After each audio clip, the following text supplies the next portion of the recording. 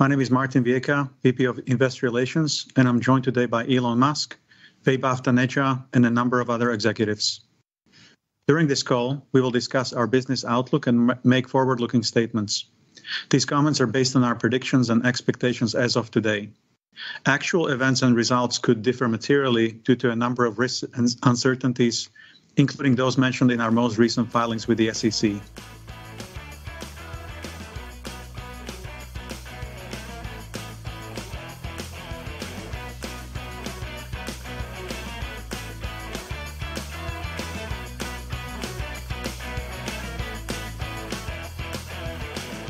Hello, everyone, and welcome to Kilowatt, a podcast about electric vehicles, renewable energy, autonomous driving, and much, much more.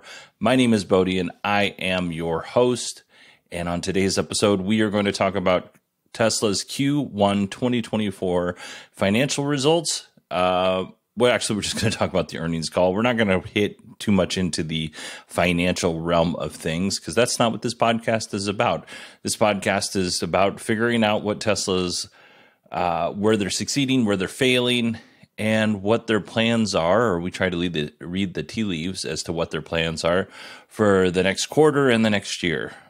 This is going to be a long one, to be honest with you. So let's go ahead and jump into Elon's opening remarks.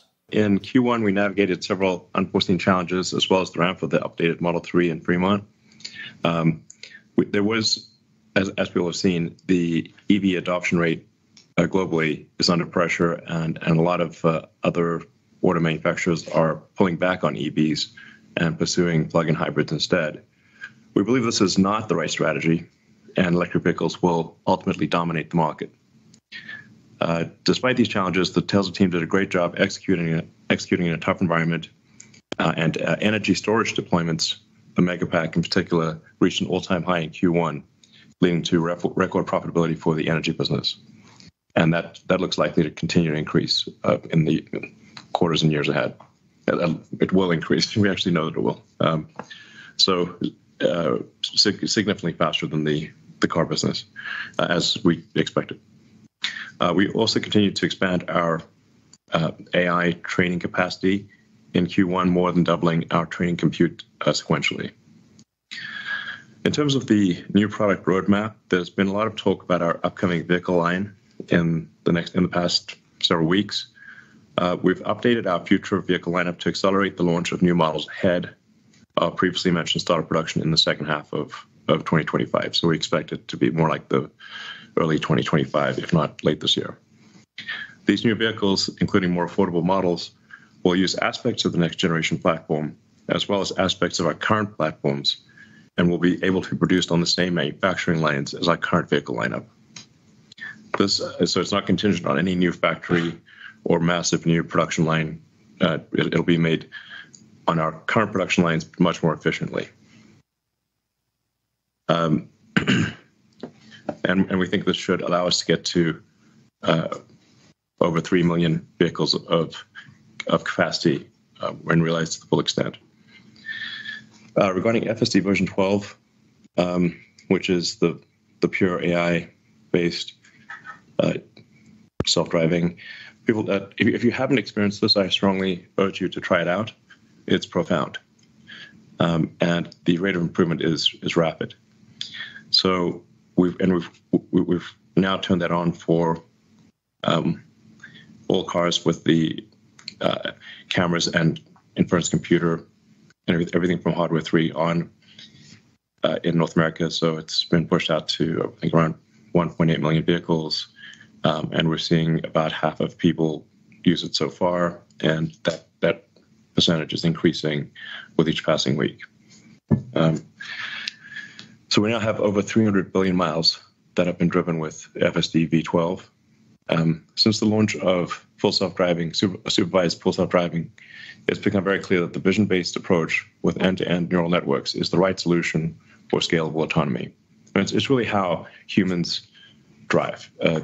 Our entire road network is designed for biological neural nets and eyes. So naturally, cameras and digital neural nets are the solution to our current road system. To make it more accessible, we've reduced the subscription price to $99 a month, so it's easy to try out. And as we've announced, we'll be showcasing our purpose-built robotaxi or cybercab in August.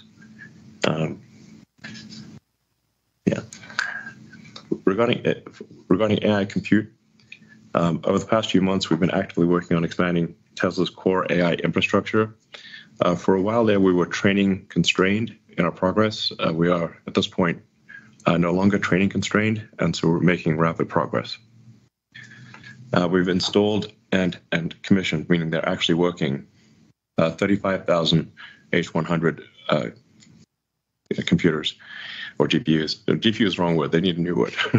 I always feel like a wince when I say GPU, because it's not GPU, G stands for graphics, and it doesn't do graphics.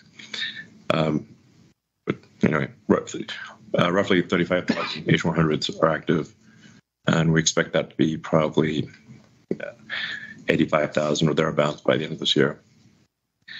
In training, just for training. We are making sure that we're being as efficient as possible in our training. It's not just about the number of H100s, but how efficiently they're used. So in conclusion, we're super excited about our autonomy roadmap. I think it should be obvious to anyone who's driving version 12 in a Tesla that is only a matter of time before we exceed the reliability of humans, and not much time at that. And we're really headed for an electric vehicle, an autonomous future. And I wanted to thank the Tesla team for incredible execution during this period, and look forward to everything that we have planned ahead. I think it's important to remind everybody that I do edit these clips. On Elon's opening remarks, I cut a little bit off from the beginning, but this is pretty much his entire opening remarks. I didn't edit much out of this. So let's talk about it a little bit. He talked about unforeseen circumstances, which is why they had a down quarter. Well, and some of that might be true, but they produced a whole lot more vehicles than they delivered. So I don't know if that's exactly what's going on with the unforeseen circumstances. Like, that might have had a little play, but I don't think it had as much as they are saying. Let's put it that way. He talked about other companies moving a little bit away from electric vehicles and more into hybrids, and that's a mistake. I agree with him. The energy business hit record profitability. That's fantastic. Tesla is accelerating new models. So the new models are not going to be a whole new platform. They're going to be a mix of this generation and next. So I think that's smart, honestly, because I don't think Tesla has quite the capacity right now to be doing something that's revolutionary every single time they come up with a new model. So it's good that they'll be able to run on the same production lines. That's great. Let's get some affordable vehicles out there, and then we can update them over time. And then that brings us to FSD. So they really hit AI a lot in this earnings call.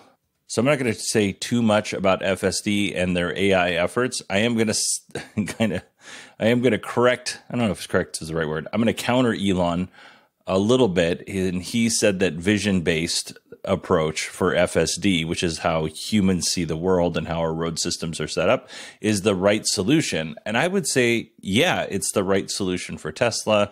I'm not sure it's what Tesla's doing is the right solution for every auto manufacturer out there. There may be a better way to do it or a different way to do it that's equally as good.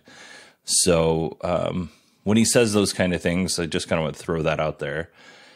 He mentioned that it's only a matter of time before FSD exceeds the safety of a human, safety driver. It's only a matter of time before FSD is safer than a human. And only a matter of time, sure. He implies that that's going to be sooner rather than later. I've been hearing him say this since 2016, so I am skeptical. All right, let's go ahead and get to our first retail investor question. What is the status of 4680? What is the current output? Lars? Sure. 4680 production increased about 18-20% from Q4, reaching greater than 1K a week for Cybertruck, which is about 7 gigawatt hours per year, as we posted on X. We expect to stay ahead of the Cybertruck ramp with the cell production throughout Q2 as we ramp the third of 4 lines in phase 1. while maintaining multiple weeks of cell inventory to make sure we're ahead of the ramp. Because we're ramping, COGS continues to drop rapidly week over week, driven by yield improvements throughout the lines and production volume increases. So our goal, and we expect to do this, is to beat supplier costs of nickel-based cells by the end of the year. All right. I don't have much to say on that, to be honest with you. And we will get into more 4680 cell battery questions later. So let's move on to our second retail investor question. So what is the current status of Optimus? Are they currently performing any factory tasks? When do you expect to start mass production? We are able to do simple factory tasks, or at least I should say factory tasks in the lab. In terms of actually, we do think we will have Optimus in limited production in the factory, in the actual factory itself, doing useful tasks before the end of this year. And then I think we may be able to sell it externally by the end of next year. These are just guesses. As I've said before, I think Optimus will be more valuable than everything else combined. Because if you've got a sentient humanoid robot that is able to navigate reality and do tasks at request, there is no meaningful limit to the size of the economy. So that's what's going to happen. And I think Tesla is best positioned of any humanoid robot maker to be able to reach volume production with efficient inference on the robot itself. This perhaps is a point that is worth emphasizing. Tesla's AI inference efficiency is vastly better than any other company. No, there's no company even close to the inference efficiency of Tesla. We've had to do that because we were constrained by the inference hardware in the car. We didn't have a choice. But that will pay dividends in many ways. I've said before, I'm really looking forward to having a humanoid type robot in my house to do all of the things that I don't want to do, which are many, to be honest with you. I think it's cool that Optimus is helping out at the factory, or at least in the lab sense, helping out at the factory. Have some factory robots by the end of the year on the line doing something. Maybe it's moving one box from one place to another. I honestly don't know. But I think the end of 2025 might be a little bit soon for Tesla to start selling this to other businesses. There's just too many things for a robot to do that I don't think not so much Tesla. I don't think the Optimus robot is going to be good at those things by the time they're ready to sell it. But what I do see happening, and I think this is more likely, is they do something like they did with the Tesla Semi, where they go to a partner like Pepsi and they said, hey, we're going to sell you these. You cool with that? And then Pepsi's like, okay, we'll take 10. And then those 10 are being tested in whatever capacity Pepsi needs them to be tested. And they can technically say they sold some, but in reality, they're still in testing. I think that's much more likely. All right, let's go ahead and move into our next question. What is Tesla's current assessment of the pathway towards regulatory approval for unsupervised FSD in the US? And how should we think about the appropriate safety threshold compared to human drivers? Sure, I can start. There are a handful of states that already have adopted autonomous vehicle laws. These states are paving the way for operations, while the data for such operations guides a broader adoption of driverless vehicles. I think Ashok can talk a little bit about our safety methodology, but we expect that these states and the work ongoing, as well as the data that we're providing, will pave the way for a broad-based regulatory approval in the U.S. at least, and then other countries as well. Yeah. It's actually been pretty helpful that other autonomous car companies have been cutting a path through the regulatory jungle. That's actually quite helpful. And they have obviously been operating in San Francisco for a while. I think they got approval for City of LA. So these approvals are happening rapidly. I think if you've got at scale a statistically significant amount of data that shows conclusively that the autonomous car has, let's say, half the accident rate of a human-driven car, I think that's difficult to ignore, because at that point, stopping autonomy means killing people. So I actually do not think that there will be significant regulatory barriers, provided there is conclusive data that the autonomous car is safer than a human-driven car.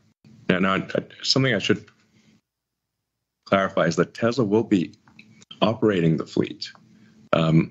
So you can think of like how Tesla, think of Tesla like, I don't know, some combination of Airbnb and Uber, meaning that, there'll be some number of cars that Tesla owns itself and operates in the fleet. There'll be some number of cars, and then there'll be a bunch of cars where they're owned by the end user, but that end user can add or subtract their car to the fleet whenever they want. And they can decide if they want to only let the car be used by friends and family, or only by 5-star users, or by anyone, and at any time. I think there's also some potential here for an AWS element down the road, where if we've got very powerful inference, because we've got a hardware 3 in the cars, but now all cars are being made with hardware 4. Hardware 5 is pretty much designed and should be in cars hopefully towards the end of next year. And there's a potential to have to run, when the car is not moving, to actually run distributed inference. So kind of like AWS, but distributed inference. Like, it takes a lot of computers to train an AI model, but many orders of magnitude less compute to run it. So if you can imagine a future perhaps where there's a fleet of 100 million Teslas, and on average they've got like maybe a kilowatt of inference compute, that's 100 gigawatts of inference compute distributed all around the world. It's pretty hard to put together 100 gigawatts of AI compute. And even in an autonomous future where the car is perhaps used, instead of being used 10 hours a week, is used 50 hours a week, that still leaves over 100 hours a week where the car inference computer could be doing something else. And it seems like it would be a waste not to use it. All right, let's jump into this.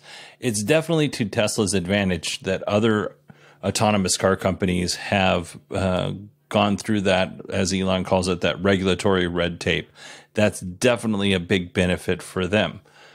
As it stands today, full self-driving still falls under level 2 autonomy. According to the Society of Automotive Engineers, this is how they break down level 2 autonomy. You are driving, they put that in bold, whenever these driver support features are engaged, even if your feet are off the pedals and you're not steering. So technically you're in control of that vehicle. You must constantly supervise these features. You must steer, brake, and accelerate as needed to maintain safety. So that's for level 0, 1, and 2 of autonomy. Then they break down, and as far as level 2 autonomy goes, what these features do. And it says these features provide steering and brake acceleration support to the driver. Example features are lane centering and adaptive cruise control at the same time. So we're still under level 2 for full self-driving. If we were going to move to level 3, this is what you're looking at. For level 3, 4, and 5, you are not driving when these automated driving features are engaged, even if you're seated in the driver's seat. So for level 3 specifically, when the feature requests you to take over, you need to take over. There's a little bit of crossover for level 3 and 4 because the features in level 3 and 4 can drive the vehicle under limited conditions and will not operate unless all of the required conditions are met.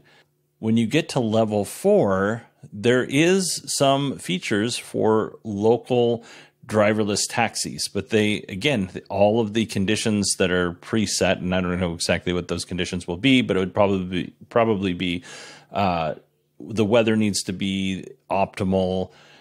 it's only operating on these roads, that kind of thing. But in order for robotaxi to really work, we need level 5 autonomy, which is, really similar to level 4, but it will work in all conditions and locations. So while I freely admit I have not experienced FSD version 12, from what I'm hearing from family members who have Teslas and from people who listen to the show who have Teslas, and just reading different articles about it of people who don't own stock in Tesla and don't have a financial interest in hyping up the technology, because there are a lot of people out there who have, X accounts or YouTube pages where they clearly own stock in Tesla and they do not have a reason to be unbiased. Let's put it that way. But anyway, it's neither here nor there. It is a bugaboo of mine. But there are people that I trust who are saying very positive things about full self-driving, but it's not perfect. And when I ask, is this something that you would feel comfortable riding in the car and not paying attention? The answer is no. I don't think I've had anybody say yes. So we're not quite to level 5 yet. Maybe we will be soon. I genuinely don't know, but I've been down this road with Elon so many times in terms of it's right around the corner, it's right on the corner, it's right around the corner. It's never around the corner. One day it will be right around the corner, but I don't think that day is anytime soon. So now that we got that out of the way, Elon said that the autonomous car will be someday safer than a human, and I do believe that. As to when that will be, I have no idea. I think it's further out than Elon thinks. And then finally, let's bring it back to the regulators who are saying, yay or nay, you can drive on our roads in level 4 or 5 autonomy. Even if Tesla gets that approval, there are still citizens that are going to be in the areas where Tesla gets approval who may not be happy about this. I will be 100% honest. The people in my neighborhood, when Waymo vans started driving around, when I say my neighborhood, I mean like the larger neighborhood, the communities around that Waymo vans are driving in, people were not happy about it.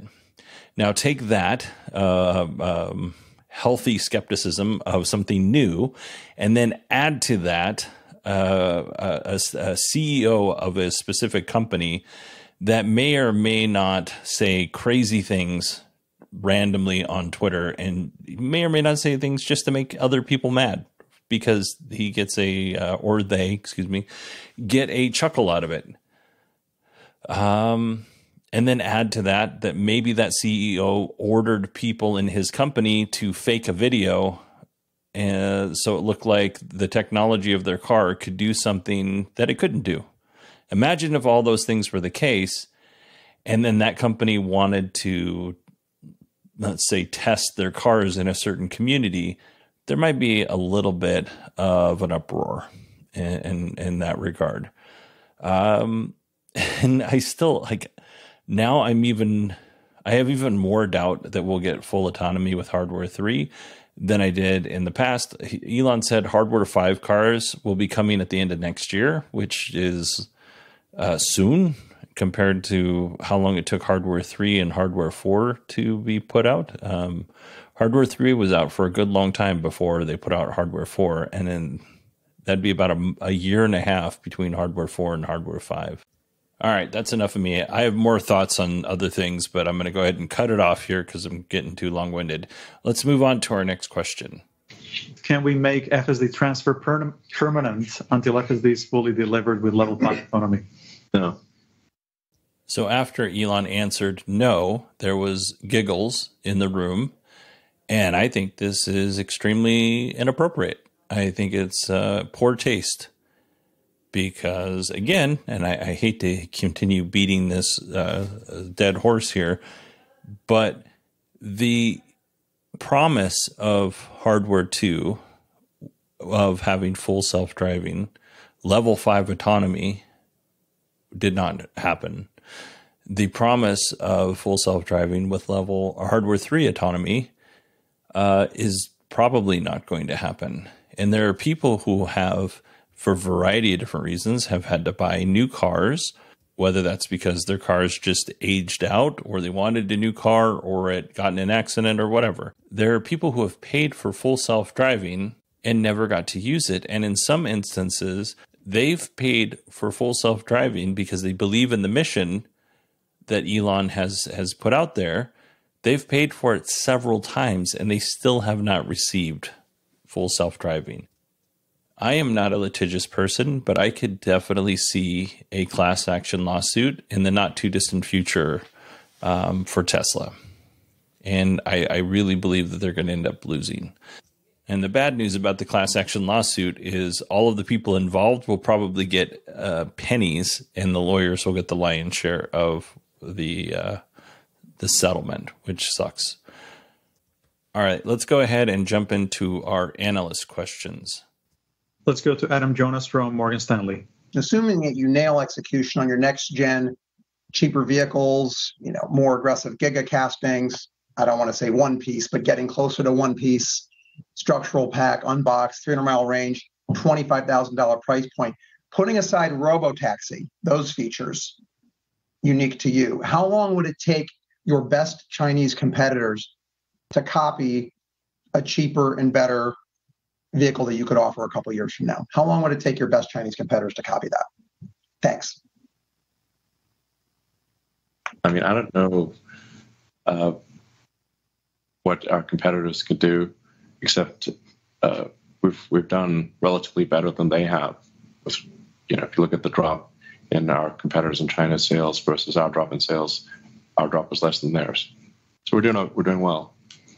But I think Kathy Wood said it best. Like, really, we should be thought of as an AI or robotics company.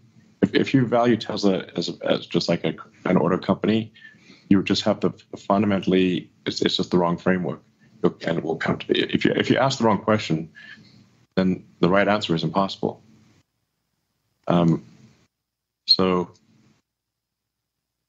I mean, if somebody doesn't believe Tesla's going to solve autonomy, I think they should not be an investor in the company.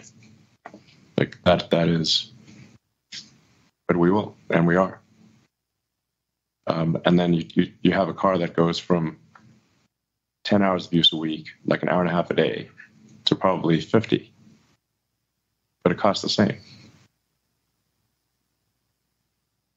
I think that's the key thing to remember, right? Especially if you look at FSD supervised. If you didn't believe in autonomy, they should give you a preview that this is coming. It's actually getting better day by day. Yeah, if you've not tried the FSD 12.3, and like I said, 12.4 is going to be significantly better, and 12.5 even better than that, and we have visibility into those things, then you really don't understand what's going on. It's not possible. Yeah, and that's why we can't just look at just as a car company, because a car company would just have a car. But here we have more than a car company because the cars can be autonomous. And like I said, it's happening. Yeah, this is all in addition to Tesla working. The overall AI community is just like improving rapidly. Yeah. I mean, we're putting the actual auto in automobile. So, so sort of a lot of it, we like, well, sort of like, tell us about future horse carriages you're making. I'm like, well, actually, it doesn't need a horse. That's the whole point. And that's really the whole point. So I left that clip mostly unedited because I wanted you to get a sense of where Elon was at. I don't think he answered that question, by the way. He says, I don't really pay attention to the Chinese market. He's mentioned in the past that Chinese automakers are doing incredible things. So he does pay attention to it, and he's competing against them. So the likelihood of him paying attention to the Chinese auto market is quite high. At the very least, he gets reports about how his competitors are doing and what they're up to and what cars they're offering. To answer the question that Elon did not answer, I don't think it's a matter of Chinese automakers copying Tesla, because there are already Chinese automakers like BYD that are putting out very nice, affordable EVs. It's a matter of these automakers being able to put out an EV that closely compares to what Tesla's offering at $25,000 at a cheaper price. So if Tesla's offering their car at $25,000 and the Chinese automaker is able to build almost as good of a car for $20,000, but it includes many of the same features as full self-driving, for instance. For a lot of people, $5,000 is a big difference. And if you can get many of the same features without having to pay extra as full self-driving, and you get similar features that you would get in the Tesla $25,000 version, that it's really hard to choose a Tesla when you want to buy a new car, you want to buy an EV, but you can't afford $25,000 for a new car, but you can afford 20. And you can't afford $25,000 for a new car and an additional $100 payment on top of that. So, which would be for the full self-driving. So I think that Tesla will build us a very nice $25,000 affordable car. And I think that that is needed for sure. But the Chinese automakers they're already building cheaper cars. And then Elon makes mention that if you don't understand that Tesla is an AI robotics company, then you've missed the point. Well, right now you're a car company and you're kind of an energy company on top of that. And maybe one day you'll turn into an AI robotics company, but you're not there yet. Right now you sell cars, and some of those cars have some AI in it, and that's it. Like, it's not, looking 10 years in the future, maybe you are an AI and robotics company and you just started by building cars, but right now you're a car company. Let's go ahead and move on to our next question, which is about the round of layoffs that Tesla just had. I'd be interested also in potentially more qualitative discussion of what the implications are for these headcount reductions. What are the types of activities that you're presumably sacrificing as a result of parting ways with these folks? Thanks very much. So, like we said, we've done these headcount reductions across the board. And, as companies grow over time, there are certain redundancies, there's some duplication of efforts which happens in certain areas. So you need to go back and look at where all these pockets are, get rid of it. So we're basically going through that exercise wherein we're like, hey, how do we set this company right for the next phase of growth? And the way to think about it is, any tree which grows, it needs pruning. This is the pruning exercise which we went through. And at the end of it, we'll be much stronger and much more resilient to deal with the future, because the future is really bright. Like I said in my opening remarks, we just have to get through this period and get there. Yeah, we're not giving up anything that it's significant that I'm aware of.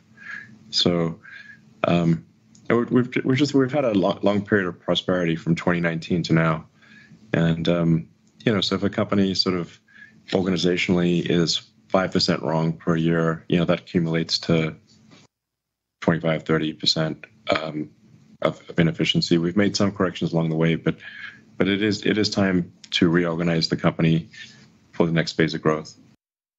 All right, I think that was a good explanation. I did cut out the part where Elon was talking about cells in your body and how your body grows and how that's like a company. I cut all that stuff out. So if you want to go back and listen to that, you can. I'm not sure why you would want to, though. Let's go ahead and move on to our next question. Let's go to Mark Delaney from Goldman Sachs. Mark, please go ahead and unmute. Yes, good afternoon. Thanks very much for taking the question. The company had previously characterized potential FSD licensing discussions as in the early phase, and some OEMs had not really been believing in it. Can you elaborate on how much the licensing business opportunity you mentioned today has progressed? And is there anything Tesla needs to achieve with the technology in terms of product milestones in order to be successful at reaching a licensing agreement, in your view? Well, I think it just needs to be obvious that our approach is the right approach. And I think it is. I think we're now with 12.3. If you just have the car drive you around, it is obvious that our solution with a relatively low cost inference computer and standard cameras can achieve self-driving. No LiDARs, no radars, no ultrasonics, nothing. Just no heavy integration work for the vehicle manufacturers. Yeah, it's so it really just be a case of having them use the same cameras and inference computer and licensing out software. And but it's once it becomes obvious that if you don't have this in a car, nobody wants your car. Yeah, it's like it's a smart car. I still remember back when Nokia was king of the hill. Yeah, dominating the cell phone industry. Yeah, crushing. And I saw them come out with a smartphone that was basically a brick with limited functionality. And then the iPhone and Android. But people still did not understand that all the phones are going to be that way. There's not going to be any flip phones. There'll be a niche product. Or home phones. Yeah, not even exactly. When was the last time you saw a home phone? Is it like an I have no idea. Yeah. In a hotel. Sometimes in a hotel. Yeah, the hotels have them. Yeah. So the people don't understand all cars will need to be smart cars. Or you will not sell this. The car will not. Nobody will buy it. Once that becomes obvious, I think licensing becomes not optional. Becomes a method of survival. Yeah, it's license it, or nobody will buy your car. All right, this is something that frustrates me sometimes when Elon's talking. License it, or nobody will buy your car. Let me tell you why that's not true. First, I think the Tesla interface on my car, like the infotainment system, is fantastic. I love it. It is way better than the crappy Mazda RX-9 that I used to have. And I loved my Mazda, but the interface, it didn't have an infotainment system, first of all. It just had a radio and a CD player. But the interface on that was very blah. And with the Tesla, it changes and things get better, and that it's awesome. It's way better than my Mazda. Okay, so I'm telling you that, so I can tell you this. In our fire department, we have had a rash of new people. And what tends to happen after somebody graduates the fire academy is they go out and buy a new vehicle. And I'm looking at the cars in the parking lot of the station that I work in. Those cars they have very minimal interfaces, if they have any electronic interface at all, right? Tesla's is clearly better. Anytime somebody sits in my car, like, oh, this is so cool. But their car's interface in terms of like the radio and stuff like that, awful. Absolutely awful. It's the most basic interface you can get, but they're still buying those cars. I actually have on another shift, one of the firefighters, she has a Mercedes. I don't know which one it is, but it's very nice. She likes the Tesla interface better than her car's interface. Now, her car is gorgeous and she takes really good care of it. But in terms of, the what she can do with her car that I can do with mine, completely different. Like I have way more options than she has. Now, if you move that analogy to full self-driving versus just driving on your own, right? Most people don't have driver assist type features like they have an autopilot or full self-driving. They may have some of those features, but they don't have it set up quite like Tesla does. Ford does a really good job, and some other companies, GM Cruise does a good job. But, just normal people, they're just driving their cars. They're not turning on anything special. So now you have to convince that person that this new technology is going to be amazing, but you're going to have to spend a whole lot more money for it, or you have to have a subscription price, or you can buy this car over here that drives just as nice, but doesn't cost as much. I don't think people are going to make that leap and spend the extra money. Some will. I think most won't. And I don't think they'll care that they didn't get the feature, to be honest. I think they're going to be okay with driving their own car versus a car that maybe drives itself. And then Elon makes the analogy of the smartphone, right? Nokia at its height had the brick phone, and then iPhone came along, and then Android came along. Well, in his own example, Apple's not licensing their technology out to other manufacturers. Android has made itself available to anybody who wants to use it. So now we have two options in the cell phone market. So using his own example against them, there's going to be many different options, and I think Apple will be one of these options one day, but there's going to be many different options in the full self-driving or autonomous driving space for automakers to choose from. And in most cases, I do think that the automakers are going to roll their own autonomous driving suite. Maybe initially they license it from a company like Tesla, but I really feel confident that those automakers don't want to be beholden to Tesla. That I'm sure they don't mind partnering for a period of time with Tesla or other automakers, but in the long run, I don't think they want to be beholden to their competitors. All right, let's go ahead and resume the answer from the Tesla team, and they're going to talk about how legacy automakers are implementing this new technology, or could implement this new technology. I mean, one other thing which I'll add is in the conversations which we've had with some of these OEMs, I just want to also point out that they take a lot of time in their product life cycle. Yeah. They're talking about years before they will, put it in their product. We might have a licensing deal earlier than that, but it takes a while. So this is where the big difference between us and them is. Right? Yeah, I mean, really, a deal signed now would result in it being in a car in probably 3 years. Mm-hmm. That would be early. Yeah, that's like lightning, basically. So that's being an eager OEM. Yeah. So, I mean, I wouldn't be surprised if we do sign a deal. I think we're good chance we do sign a deal this year. Maybe more than one. But yeah, it would be probably 3 years before it's integrated with a car, even though all you need is cameras and our inference computer. So it's like not a massive design change. Yeah, and again, just to clarify, it's not the work which we have to do, it's the work which they have to do, which will take the time.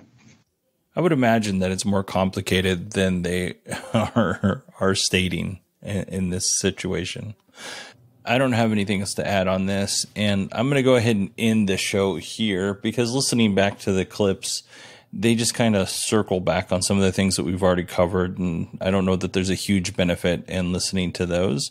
But I would encourage everyone, if they want to go and listen to the entire earnings call. This one was a very low energy Elon, and when we get a low energy Elon, it's a weird earnings call. I don't know how to explain it. This one just felt very weird and stilted, but he started to engage more towards the end, and I think you probably noticed that. All right, everybody, I want to thank you for listening to this episode. I want to thank you for listening to the Kilowatt Podcast. I really appreciate it.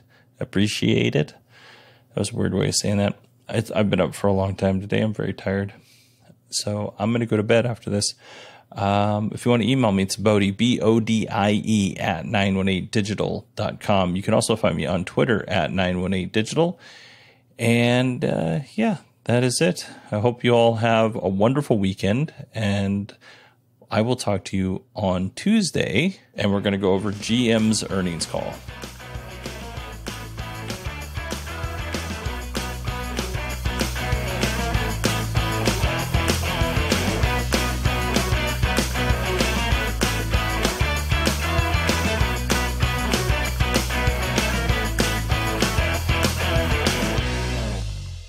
I would like to make a short announcement, and I wanted to let the investment community know that about a month ago, I met up with Elon and Vaibhav and announced that I'll be moving on from the world of investor relations. I'll be hanging around for another couple of months or so feel free to reach out anytime. But after this 7-year sprint, I'm going to be taking a break and spending some good quality time with my family. And I wanted to say that these 7 years have been the greatest privilege of my professional life. I'll never forget the memories from, I started literally at the beginning of production hell and just watching the company from the inside to see what it's become today. And I'm especially super thankful to the people in this room and dozens of people outside of this room that I've worked for over the years. I think the team strength and teamwork at Tesla is unlike anything else I've seen in my career. Elon, thank you very much for this opportunity that I got back in 2017. Thank you for seeking investor feedback and regularly and debating it with me. Yeah, well, I mean, the reason I reached out to you was because I thought your analysis of Tesla was the best that I'd seen. Thank you. So, yeah, thank you for helping Tesla get to where it is today over 7 years. It's been a pleasure working with you. Thank you so much. And yeah, thank you for all the thousands of shareholders that we've met over the years and walked around factories, and loved all the interactions, even the tough ones. And yeah, looking forward to the call in the next 3 months, but I'll be on the other side listening in. Thank you very much.